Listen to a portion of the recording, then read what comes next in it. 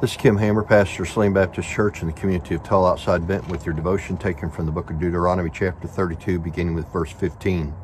We're in the middle of a song that God is impressing upon the heart of Moses to write down, and then has given him the instruction to teach that song to the nation of Israel, all of this occurring in the same day. We find that when we take a look at this song, that the first 14 verses are for the most part pretty positive, reminding the nation of Israel how that God had blessed them, that God had not abandoned them, that God had fulfilled his promise to them, and that he said he would bring them to a promised land. And now they had already begun to occupy that promised land, and they were about to cross over Jordan.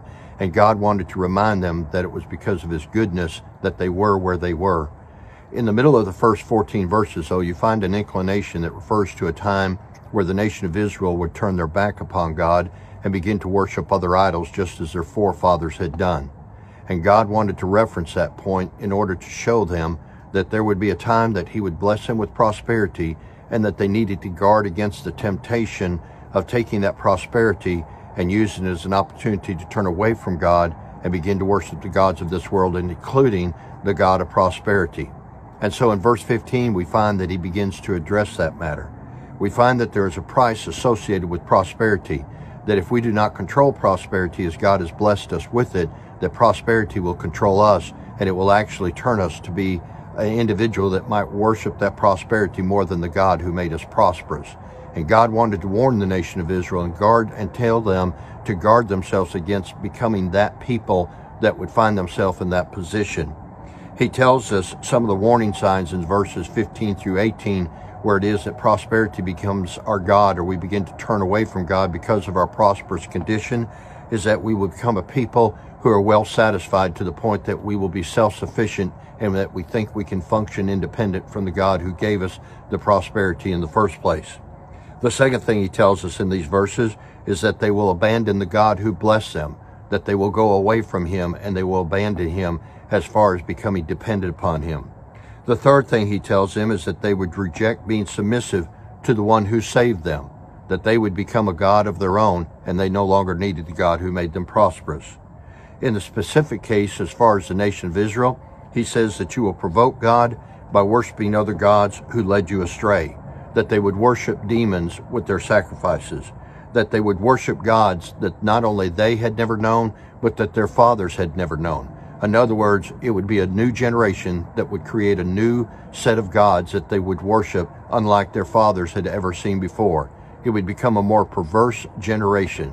And we find that whenever it is that people fall into prosperity and they begin to worship prosperity more than God, that they are never satisfied, and that they always need to find something more to entertain them, and it'll take them further away from God and deeper into their own depravity in order to find satisfaction that they can't find because it is absent of God in their life.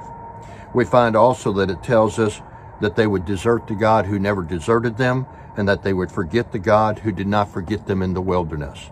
And that's what verse 15 through 19 tells, is that's a price that comes with prosperity. And in that moment, God tells them that he would bring them low. The Apostle Paul in the book of Philippians chapter 4 and verse 12 said this. He said, I know how to be brought low, and I know how to abound. In any and every circumstance, I have learned the secret of facing plenty and hunger, abundance and need. And in other words, he had found the ability to be content in spite of the circumstances. But he also expressed that he knew what it was like to be on the mountain, but he knew what it was like to be brought down into the valley. And God is telling the nation of Israel in this song that he's teaching to Moses to teach to them that in their time of prosperity, they need to be careful, because not only did God bring them up to the moment of prosperity, but he could also bring them down if in that time they turned their back on him.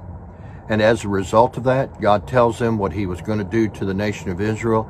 And this pattern holds true for us today, and we can learn from the example of the nation of Israel. He tells us in these verses that he would reject them, and that he would hide their face from them, and that whenever it was that they fell into despair, that God would be waiting there, because he knew that that time would come. And in that moment, he would acknowledge and he would bring them to realize that they were a generation that was perverse, that they were a generation that was unfaithful, and they were a generation who is provoking the anger of God. The Bible says, and there is a principle that is taught, it's a terrible thing to fall into the hands of an angry God.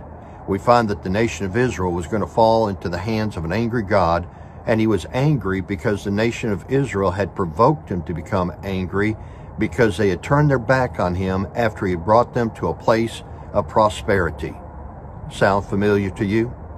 As we take a look at what the Bible says, the Lord will bring them to a point of destruction, and a consuming fire will fall upon them. The Bible says, "But the day of the Lord will come as a thief in the night. The heavens will disappear with a roar. The elements will be destroyed by a fire, and the earth and everything done it will be laid bare." 2 Peter chapter 3 and verse 10. There's a time coming when God is going to call this world into accountability, and he's going to call each one of us individually before him for accountability.